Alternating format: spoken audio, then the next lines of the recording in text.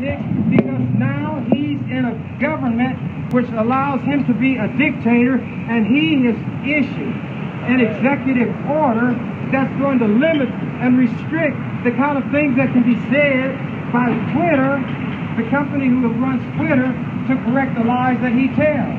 If he had not been voted into office, he'd be that poor guy on his television program. We do need to register.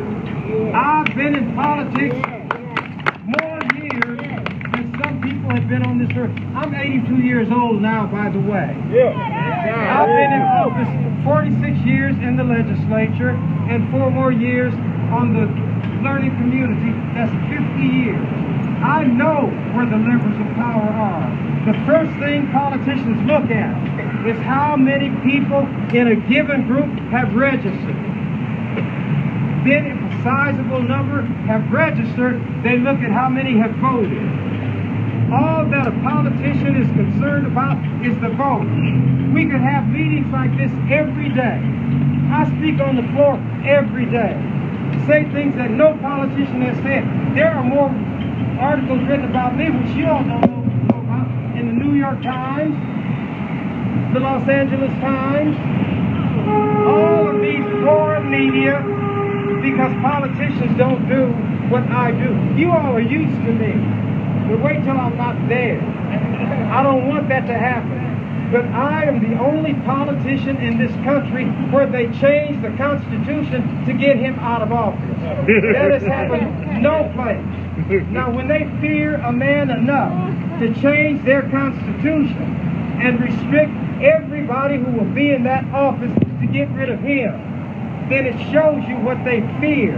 Had this community not voted for me, I couldn't have been in the legislature. Had I not been in the legislature, I couldn't have gotten a bill that called for district elections of city council, and that's how black people got on the city council. I got a bill to require election by district on the county board, and black people got on the county board. The same thing with the school board, and that's how black people got on the school board. My bills were vetoed, and I was down there fighting them alone. And I told them, you all are my white folks. I own this legislature, and you do what I will allow you to do. And it's not because I'm going to grab you by the throat or punch you. I'm going to learn your rules and beat you at your own game. And I am a legend, and it's a poor card that won't toot its own horn. But I know there are some people from the police department here, and I don't believe in talking behind people's backs. I'm like little David. I go into the bear's den, I will beard the lion in his own cave, and I'll go where the chief, the governor, or anybody else is, and make it clear what my view is. I do it on the floor of the legislature practically every day. You all don't watch it, so you don't know. The media will not report it because they are of, by, and for white people. It's been said from other states, if there were a white senator doing what you are doing anywhere, he'd be a national figure. You think I don't know that? I have a degree in history from Creighton. I have a law degree from Creighton Law School.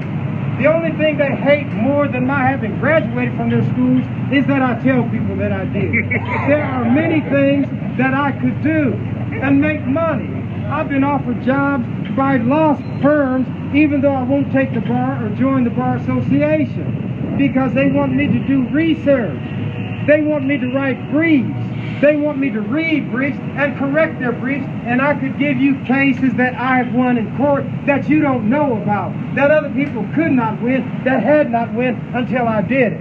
You know why I'm using this word I now? It's for the media, not you all. I want them to know that I see through them. Yeah. Now, reporters can try to take the best statements possible. They can try to put the best story together that they can. But there's a white person at that studio who determines what's going to go on the air, and if they want to make it look like I've had a part to play in this issue, because it's known, they will let my face be there. They will let my mouth be there, moving. But a white person is giving the words and supposedly relaying what I said. Now, the only reason I took this mic is because there are people who know that I'm here today. I would not let the opportunity go by without speaking, because people might take that to mean that I'm opposed to what is being done here, that I think it's unimportant. I think it is extremely important whenever we come together and address the issues confronting us. I don't care what that issue is if it confronts us. Not all of us are going to say the same thing. It would be pathetic if we did. We do not all have the same point of view. We are a product of our upbringing, our experiences, our education, the things that have taken us down the path that we have walked. But here's where we would be to blame: if we don't speak when we ought to speak. If you go across there and look up at that big billboard, you'll see a message from me. And it's bad as I think the police are. It talks about this virus that is killing us daily. So many more black people, brown people, and poor people who are neither black nor brown, but in poor communities, who are dying. It makes headlines in Time magazine, the Atlantic Monthly, the New York Times, all of the media. We cannot go to sleep on this. We need to wear the mask. You are not wearing that because it's going to stop you from getting the virus. It's going to stop you from giving it to somebody. When I first started wearing this thing, I had a little message that said, "My brothers and my sisters' keeper." That's why we do it. Don't let people mock you and make you think that this virus is a hoax. If you listen to public radio, turn it on at 6 o'clock and listen to the terrible problems that the morticians, the ones who perform autopsies, the grave diggers had, trying to handle more bodies than they have ever seen in their life up to this time. It is not a joke. It is not a conspiracy. It is a virus that is killing people. And if you don't believe it, then when you get it, you're going to run to the hills. You're going to run to the rocks to hide your face, and one of the rocks cry out, "No hiding place down here." I applaud this young man. I don't know how old he is, but everybody's young compared to me. To go ahead with limited resources, no extensive amount of preparatory opportunity, to put something like this together. Numbers do not determine the value of what is done. Had he not put forth that effort, we would not be here. I certainly wouldn't be, because I still go to Lincoln every day. When I took that affirmation, other people swear I don't. I told them, promising me heaven is not enough to make me do something. Threatening me with hell doesn't mean anything to me. But when I give you my word, I've given you the best that I can give you. And that binds me, and that's why all of these years I've always done what I believe in, if I'm the only one doing it. When I was attacked by all those officials and all of the police, this community didn't speak out for me. Not one person came to my assistance. Not one said that the police, in fact, do terrify us in our community. We wouldn't know an ISIS if we saw one, but we know what the police are. And we know that slogan, "Protect and Serve," is untrue. Do you think I faulted the community for not coming down there? I did not expect, as I've told you earlier, people to come all the way to Lincoln. And you know why they sent me down there? I don't need an army, because that's what I am. This last statement, when I go traveling and I tell people that Nebraska is the only one-house legislature in the country, and at that time I was the only black person, people would say, "Wow, you're the only black guy there." I say, "Yeah." They say, "That's not a fair fight, is it?" I said, "No, they need more help." And you know why I say it out in the open? Let the senators be told what I said, and they'll tell you, he's telling the truth. He's got a legislative record to prove it. I don't take low to anybody. I don't run from anybody. I don't hide from anybody. Not the chief, not armed, uniformed cops, not the detectives, not the spies, not the snitches, not any of them. That's right. When you see me, you see what a man is. When you watch and read my record, read it. Don't take my word for it. You'll see what a man does.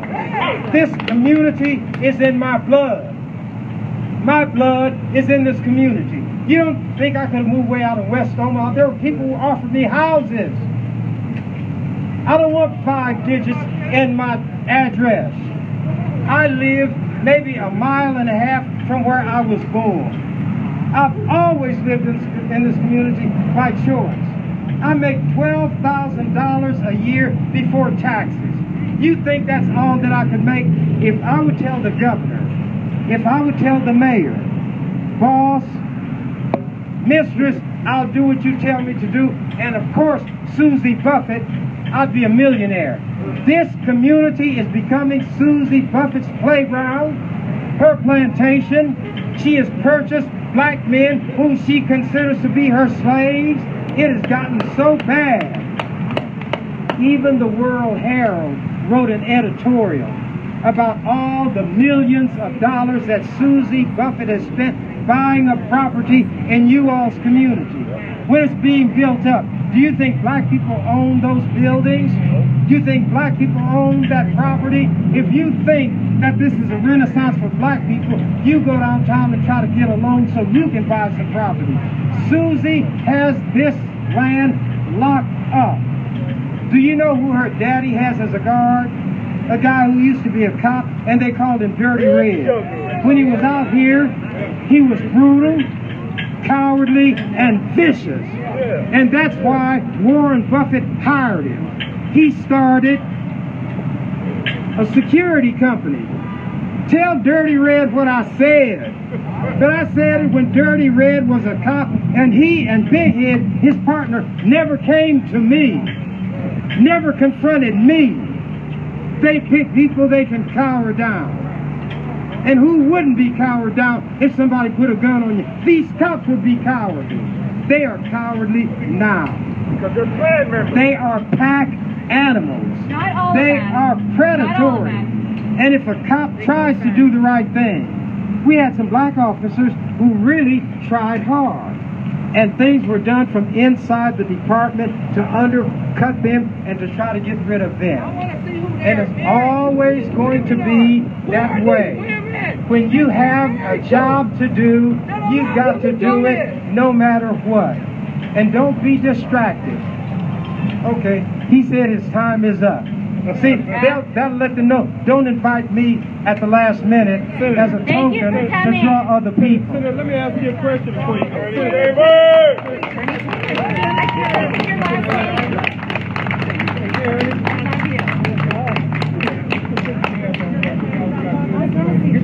I would like to.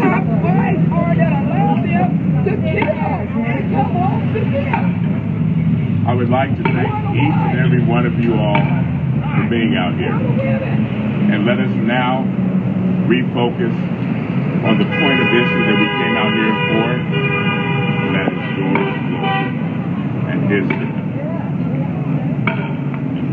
I used to work at Fox 42 and in media, and one of the lessons they tell you is to never turn over the mic.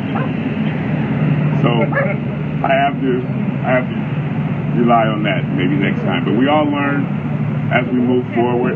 We're all here to try to do what we feel is right. We're all speaking some of the messages that we would like for our people to hear. So at this time, we will bring this meeting to a close.